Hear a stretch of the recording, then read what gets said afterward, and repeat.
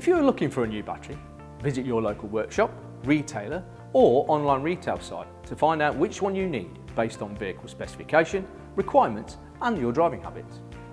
For more information, check out the other videos or visit the UASA or GS websites. When looking at a car battery, the labels will contain various pieces of information.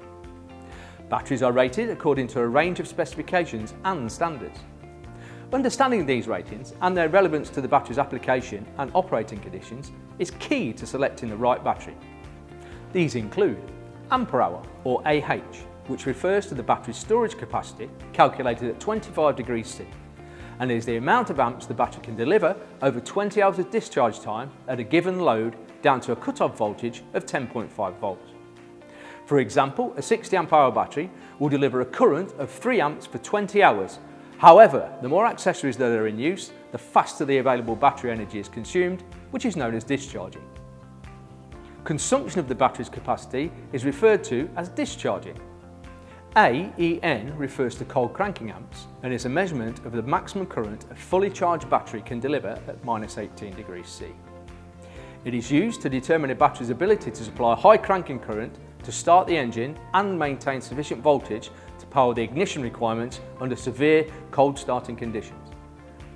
This is why battery temperature plays a key role in its ability to deliver cold cranking amps.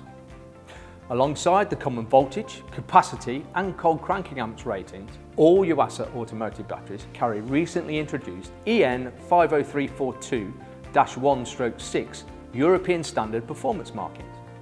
These indicate the battery's water loss, charge retention, vibration level, endurance or microcycle ratings.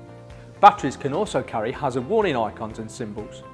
These can include the following: note operating instructions, eye protection must be worn, keep away from children, no smoking, no naked flames and no sparks, explosive gases, corrosive and poisonous, contains lead, never dispose of as domestic waste, and battery is recyclable. For more information, visit the UASA or GS websites.